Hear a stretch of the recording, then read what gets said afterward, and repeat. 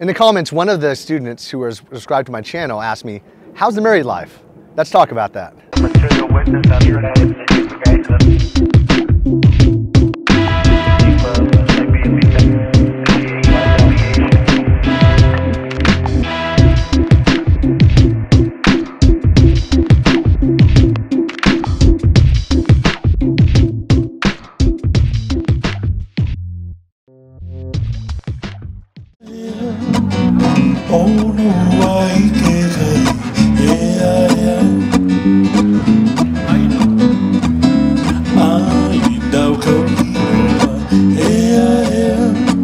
I'm in Las Vegas at this Candy Gate Country Club where I have a membership, and today was a luau celebration. I thought it was kind of a cool idea for me to celebrate the fact that I got married while here at the Candy Gate Country Club.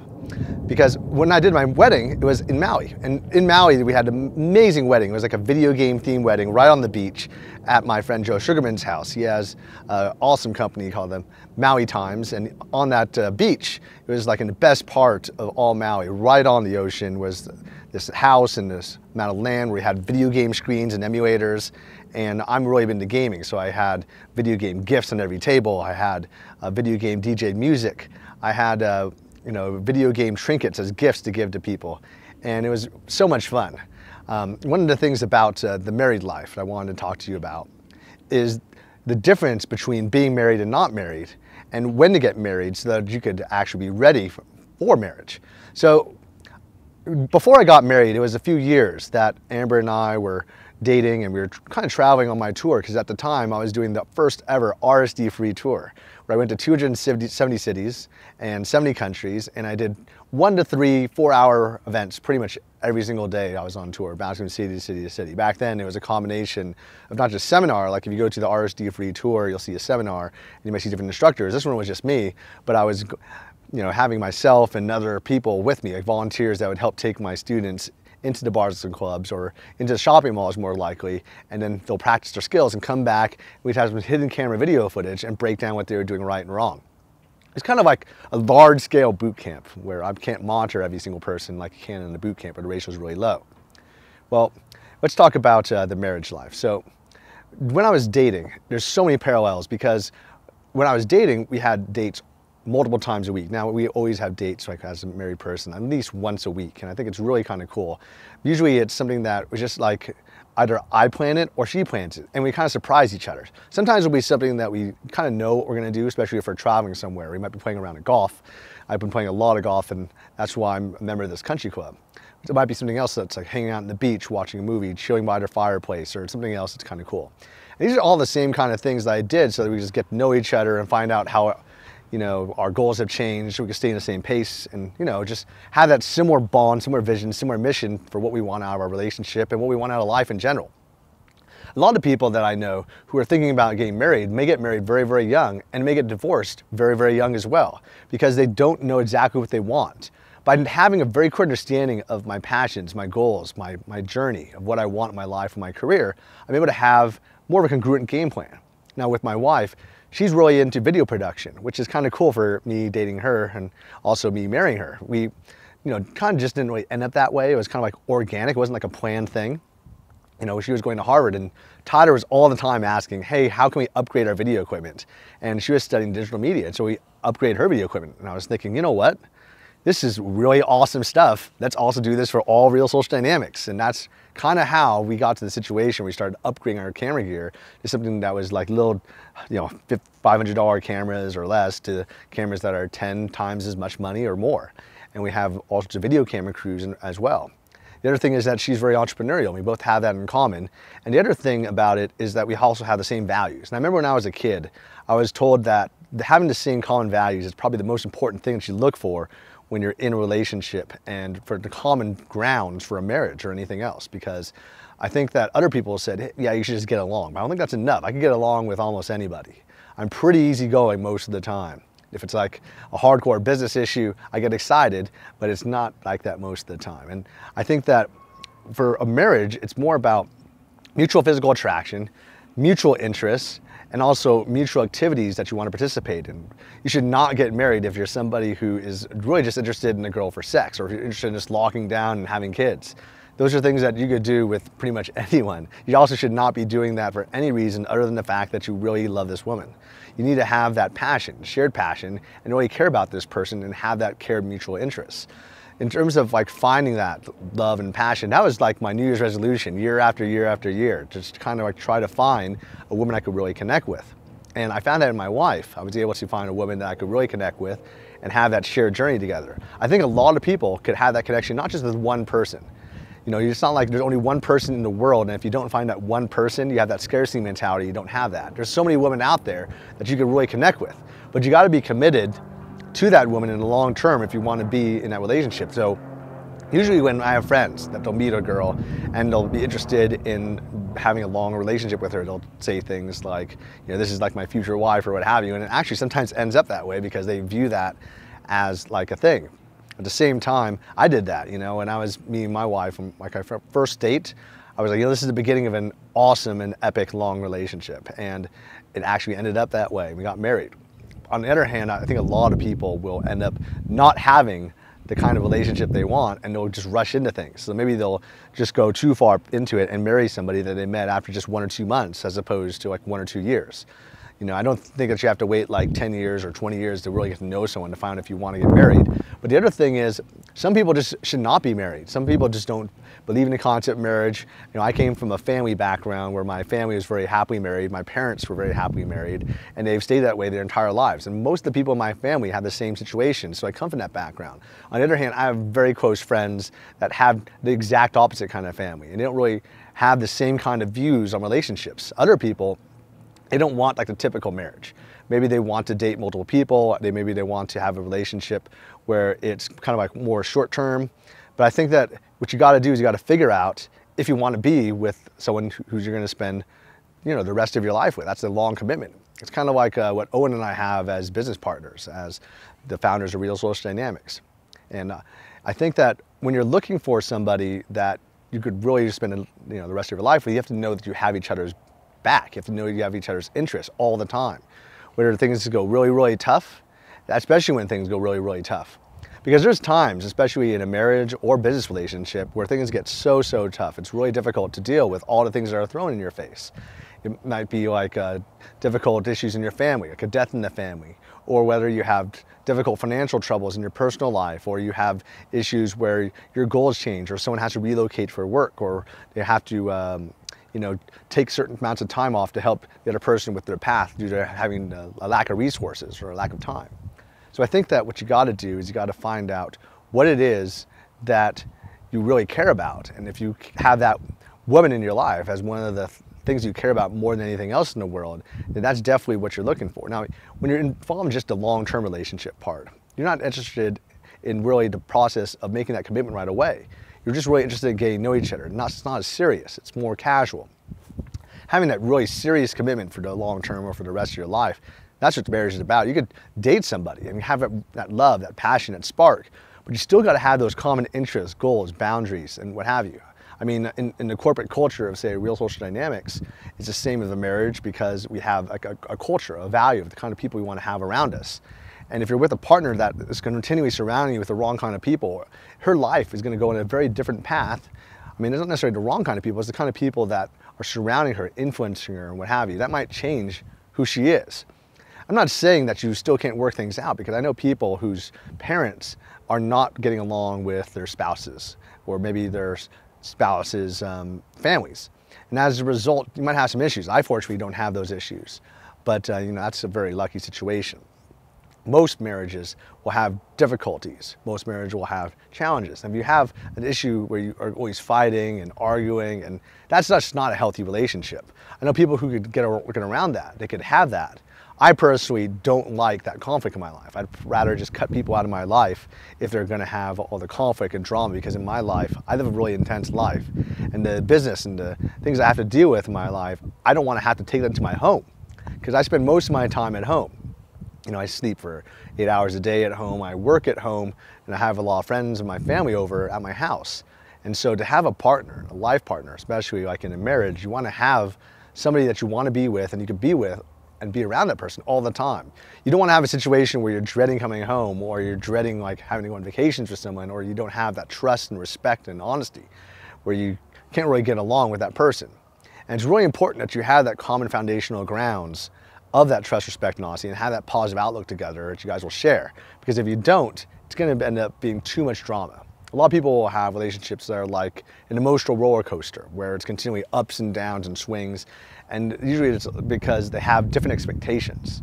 Expectations in their life also may change. And as a result, maybe you shouldn't be in a marriage because your expectations, her expectations, what you want in life and when your relationships change.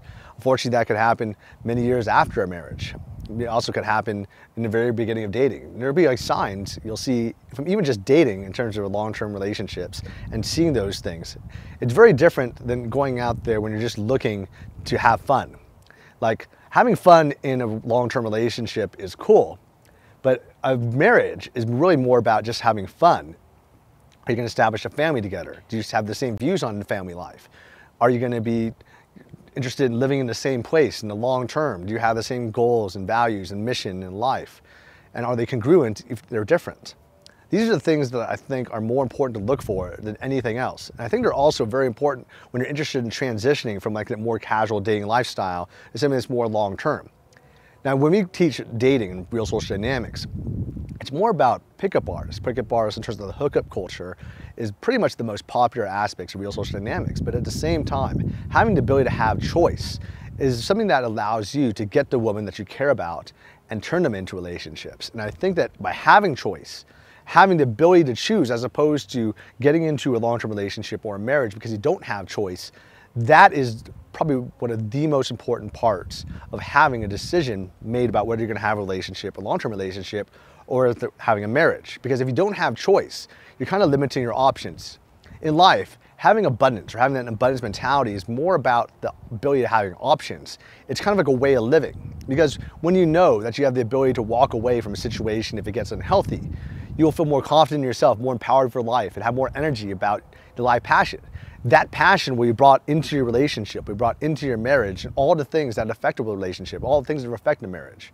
You also should have a situation where your family knows what's going on if you have parents that are still around or you have other family members, because that kind of builds a support network. From them understanding who you are and who your spouse is or your partner is, I think it's super duper important because they're going to be contributing to helping you and also guiding you if they have had the experiences, life experiences that can help guide you along that path.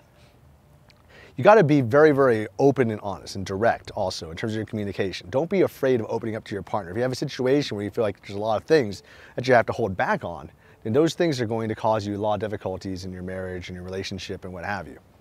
In terms of the dating life, a lot of people will view marriage as something that you just kind of like could do if you're just with someone for a very long time, and I think that's fine also. Because a lot of people don't like the formal aspects of marriage because a lot of people do it for religious reasons or the traditional family aspects of things. I thought it was kind of like a fun thing because I knew I wanted to spend my life with my wife. We got an awesome wedding as well, and I love throwing parties, and we had an epic party. And it was kind of like a week-long event where we rented a house that was like a vacation house of Lady Gaga. We had our friends there, my favorite barbecue there, and we were catering with Spago, and after all the nightlife that was in Hawaii was closed down, we'd still have everyone over for beers and drinks and hang out. And it was just so much fun. It was probably the most fun week of my life. The symbolism also of making that commitment, having all your friends and family there, I think is kind of cool because it's a way where you can showcase what you're doing and celebrate something together. And I love celebrations. I do them all the time for no reason. So definitely doing something for something like a commitment to your wife or your future wife is a really cool thing. I love the symbolism also of, having a wedding ring and all these things, and I think it's super fun. And that's why there's entire industries built upon weddings, because these are events that are super epic. At the same time, you expect that the rest of your life is going to have just as many powerful moments. It's not like you have this wedding, it's the climax. It's the beginning of you taking your stuff to the next level and just building and building and building and keep going off that path. In the same way that I'm somebody who's always been a big proponent of education, especially formal education, I believe also in building experiences, reference experiences with the people that you care about the most and continuing to do that in the rest of your life and having the game plan. I will map it out consistently. I'll put things like my relationship and date days and extra time when she needs it and supporting her needs, especially if she's sad or if there's like a issue. Sometimes my family, it'll be like health issues. health issues with other family members or what have you, and I have to deal with that, and then they'll need your support. And I'll put business and everything else secondary to all these kind of issues.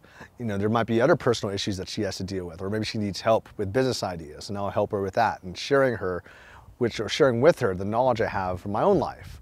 And I think that by teaching and sharing and helping and showing that you have all these interesting kind of skills also helps build, the attraction, keep the spark interested, and showing that you're interested in her so much that you're willing to help her on her path. I think that's kind of a cool thing that I've been able to do for my wife. At the same time, we also have a lot of common fun interests, whether it's going to a Comic-Con or going to a video game tournament or playing golf. And golf is actually an activity I picked up with my wife at the same time, because it's one of the few sports that we could actually play together and do it in all sorts of beautiful cities and beautiful landscapes all over the world, and also use it for networking as a tool. And that's one of the things I have a passion for. And there's certain things that she might not like, because one of the things about being in a relationship is not just about being interested in your hobbies and having her getting a part of it, but being interested in her hobbies as well, and finding the passions about why she's passionate about these hobbies. And that allows you to understand her better.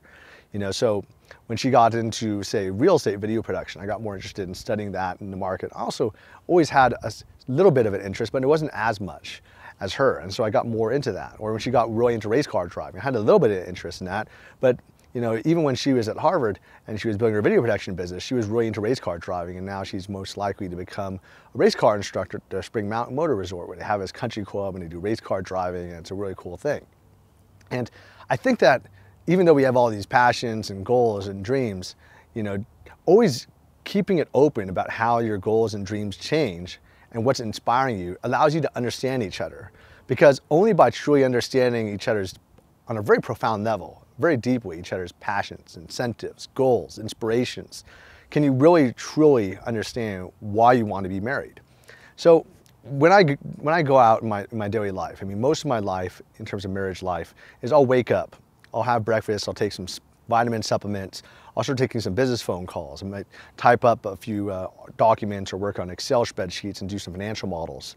I then will probably hang out with my wife over lunch, and if she just has a granola bar or what have you, I'll get on my treadmill desk and just start getting to work, start making meetings and phone calls. I might go out and about, make videos for my YouTube channel. And if I'm not doing that, I might be traveling. However, I try to spend as many dinners as I can with my wife, and if not, I might be doing business. But I'll always, even if it's the most difficult time that I could possibly deal with, I'll always try to make time at least once a week, if not 2 or 3 times a week, to hang out with each other and build rapport and talk about what's going on. Because I'm doing all these things, in terms of work. I have some friends to socialize with. I would do some athletic activity, like going to the golf course, going to the gym. But it's so important that I also understand what she's doing. If I don't know what she's doing, she must be going on her own path, and she won't know if her needs are being supported or what have you. Maybe she doesn't have the resources she needs, and maybe she doesn't have the friend circle that she needs. Maybe she doesn't have the mentor she needs. And I need to understand what it is that she's doing. Not necessarily always just to help her, because I know that my wife particularly likes to solve a lot of things on her own. But just to have someone to bounce ideas off and be somebody who's listening. It's like, you have to have a partner when you're playing tennis. You just can't hit the balls over the net and expect it's going to win. You just go back and forth. And that's kind of like what has to happen in a relationship. You got to go back and forth. You got to keep talking, keep the open communication going, and it's super duper important. And these same skills are very useful in your friendships, especially those friendships that are most important to you. In today's day and age, you have social media that allows everyone to kind of keep in touch with everyone on a very superficial level. But maybe you have 10, 20,000 people that follow you, and out of those people, there might be 5, 10, well, definitely less than 200 people that you pretty well know. People that you could call on and have each other's back. And if you're just in a small social circle, maybe you have like a few hundred people, and maybe you know even less. I think that's what it is on average. Maybe you have more. I know that in my social network, if I wanted to reach out to somebody and have a party, I could reach out to a lot of people, because I build relationships that stick. I build really important ways to offer value to so many different people that I probably have more people I could reach out to. But who deeply understand me and my life so well that they could write a biography about me, it's a small handful. And that's what's so important about having that long-term relationship, or somebody that you really trust and that you want to spend the rest of your life with. You do not want to rush into things. You do not want to rush into even relationships, because a lot of relationships will end up in marriage. But you do want to have that long-term relationship building. So I think it's very useful and powerful to date a lot of people. And I think it's so super important that you develop a relationship that is based on that strong foundation, because all the little things that you do that are kind of violations, like social violations, like she expects you to act a certain way or talk to other girls a certain way. If you don't have that in place in the beginning, or the expectations are not drawn out, you don't have the same, say, like boundaries or what you will and not accept from other people, those things will be remembered and they'll probably haunt you for the rest of your relationship. I've had so many friends that had issues in the relationship blow up on a very big level because of that. You also want to make sure, though, that every other aspect of your life is handled. First and foremost, you got to make sure that your career path is handled, that you have the safety net in terms of like your finances and wealth. Not necessarily to be like super rich, but at least have the ability to support a family, or yourself if you don't have a family, or at least your goals, that you're taking yourself on the path that you want so that you can be the best version of yourself. Secondly, you want to make sure that you also have the intellectual drive. You need to have the knowledge that you need. You need to have the know-how to communicate with other people and maintain relationships and keep the spark going, and also have the knowledge of who you are deep down inside by experiencing a lot of different things in life so that you can convey those passions. And it's super duper important, because if you don't have that true understanding of your identity and that knowledge of who you are deep down inside, having that love and relationship is not going to happen. And the third element, of course, is all the things we've been talking about. The stuff that I'm talking about in terms of married life, but the stuff that's super important in your friendships and also those long-term relationships. A lot of people should just realize that if you're in a situation where you're thinking about getting married, or you're thinking about having a relationship with somebody, I think that's great. We recently created, not recently, but we created a relationships forum on RC Nation, and the idea that a lot of people were interested in developing that. And I think that we're gonna go deeper into that, especially as our instructors are more, are developing a deeper curriculum around relationships, as opposed to right now, it's mostly about dating and meeting girls and finding out how to get attraction. And I think the same principles, though, of attracting them initially will be very similar and utilized while you're in long-term relationships. Just that the long-term relationships is really about a mindset. It's like if you have a deep desire to make something have accomplished, like having that relationship, you can make it accomplish, but you gotta hook her into your life and make her want to have that with you, because unless you both have that switch on, where you both know that you want to have that relationship, you should definitely not get in that relationship. And you should definitely not be proposing to a woman unless you know you want to spend the rest of your life with her, even if she's putting pressure. And in fact, a woman really shouldn't be putting extreme amounts of pressure on a guy to get married or to have kids if the other person isn't showing the signs. Like if the other person's showing signs like they really care about the girl or what have you, and they have that long-term commitment, that's one thing. But a lot of people will do it because their parents are too old and they want to have children, and they want to like get into a marriage because they're afraid that their parents won't see their wedding. And I have a lot of friends who have those problems. But you should really have a situation where your desire to get married is based on that long-term commitment more than whether your parents are involved in seeing your future kids, whether you want to have a kids. And I think it should be a choice that is made mutually. It shouldn't be one that's done with just pressure one way or the other. You know, I think that before I got married, I was looking at rings and I was talking about rings with my wife, and I was, talking about, future plans and all sorts of things like that, and how, I was interested in the concept of marriage, and we were talking about these things. At the same time, when I did get married, I did a proposal on the beach, and it was in the Maldives. It was so awesome. And when I proposed, she was really surprised. It was really awesome, and she was so happy, and it was really great and beautiful. At the same time, I think that a lot of people, if they want to like propose and have marriage and what have you, you got to make sure that you're with a woman that also wants that. You should be discussing your expectations about whether you are going down that path, whether you should have marriage or whether you should not, whether you want to be in that long-term relationship or not, and also how your interactions are going to be with other people, whether it's with other women, whether it's going to be with other friends, how you're going to be how your family life will be congruent in terms of your family and her family, and have all those game plans kind of known, so you know complete picture of what you're getting yourself into. You know the complete picture of what your life's going to look like in the married life, because my married life is going to be very, very different than other people. I know people that are pilots, and their life will be them traveling around for like a week or so, and then they'll have, some very intense downtime with their wife. Or people in the military, they'll have very intense relationships, and they'll be out for like a few months in sabbatical or out on active duty, and they'll basically be leaving their wives at home or their girlfriends at home. So you should definitely not get married unless you know what it is that you're getting yourself into completely, the complete picture. You need to have a very good idea of how you guys want to spend your downtime and make time for the downtime. Because if you don't, and it's just say dinner, and it's really just not like a fun thing, it doesn't show that you care as much. Like if you're just going home and then having like a drink with her and that's it, it can be nice. But if you show that you put some thought, time, or creativity into, your holidays, your celebrations, your relationships, your day-to-day life, and show that you really care, I think it's going to show things in a much more different way.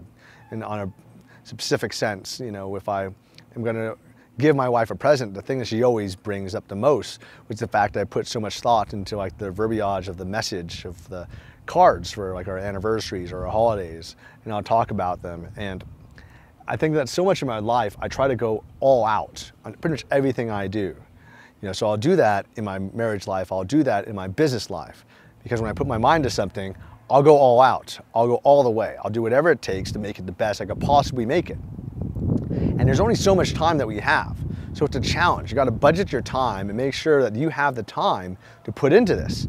If you're such a hustler and your time is all being sucked away into your business life, you don't have time to put in a relationship, fortunately, maybe not going to have some time for a relationship or a marriage. You got to develop a lifestyle that's going to allow you to have a healthy relationship or marriage. And that's a challenge for a lot of people. It's a luxury. It's not something that's just a privilege for everybody in the world just to have. You have to craft a lifestyle that you want. You have to craft a lifestyle that you want to be done in a way that is going to be congruent to your partner and you if you want to be in a marriage, which makes it even more challenging. So in order to do that, you got to have a solid game plan of how you're going to spend your life, how you're going to spend your time. So I track not just my business life, but my personal life. I combine them together. I have on my Google Calendar where I have it on my Android, and I'm also watching it on I have it like important things my concierge, my personal assistant, and executive assistant deal with. They will track just not just my business stuff, but also the personal stuff that's going on in my life. And if there's certain things that I need to be aware of, I'll know about them. In the same way that if something is going on in my business life, I'm going to know about it. I'm going to know about my personal life because I'm going to be keeping my eye on the ball continually. I'll be continually asking questions, trying to listen. And if I notice small signs or hints that something's a little bit off, a little bit unusual in a negative way, I'll ask about it, try to find deeper. And if I don't get like a deep answer, I'll bring it out so that it actually happens. I won't let these little things linger. It's when a lot of girls will say, oh, I'm giving the guy a hint. What she really is trying to convey to you is that there's something that's going on in her life and she wants to talk about it, but she's just kind of concerned about how to convey it so it doesn't portray the wrong image. And a lot of times you'll have that as well. There'll be things that you're thinking about in your life and you don't have that radical honesty. There's a book that was written that was called Radical Honesty. It's about how you just say what's on your mind. And most of the time that's the right way to do things. However, on the other hand, there's another book that's called Crucial Conversations, where you're in difficult conversations where there's high risks, high potential losses. That's when things are an issue. Now, most of the time, I think just speaking exactly what's on your mind is going to be the right move. Just saying it in the right way. If you have that level of trust, you should, of course, be able to get away with that. Now, if there's like a touchy issue, you should be considerate, be careful, or else you have to apologize for conveying the wrong message. But at the same time, I think that when you're saying exactly what's on your mind, on your heart, you're more likely to connect to other people all the time. More often than not, regret stems from the time where you don't say what you really want. When it comes from the times where you don't really say it's on your mind, you usually kind of hide those ideas that you think that might be controversial, or something might be offensive, or something might be a little bit of a different belief than what other people have when they're around you. So you got to get over that. You got to be somebody that is able to convey who they are without that fear of offending people, that fear of not connecting on the way that you want. And also, I think that when you do that, you're more likely to be true to yourself. A lot of the reasons why I think people are not ready to be in a relationship is because they are not having that deep level of congruence, more than anything else. Maybe they're portraying to other people that they're a certain kind of person, but they're not that kind of person. Maybe they're trying to portray they're more successful than they really are. Maybe they're trying to portray that they're like really good with women, but they're overly portraying it, and they're coming across in like that awkward kind of comic kind of way where it's kind of like a tool. But basically, I think a lot of people, they just have to develop that sense of identity so they can know who they are. And if they're not where they want to be in life, they should be able to convey that. They should not try to like over exaggerate. you know, at the same time, a lot of people will say, you know, what you should do is try to act as if you're going to have that level of success. In terms of like being a successful person, you want to act as how you would portray yourself if you were that kind of person. But you should not be acting like you're somebody else, something that you're not, and portraying that to other people so they misinterpret who your identity is. That is most important, because having that congruent identity is more important than anything else. Well, that's it. That's what I think about the married life. That's what I think what you need to have to know if you should get married or not. Hope you enjoyed the video, and thanks for listening. Guys, subscribe to my channel, comment below, give me your feedback, and if you have videos that are interesting ideas or potential topics you want to share with me, post them below. I'd love to check them out. I get so many ideas for my future videos from them.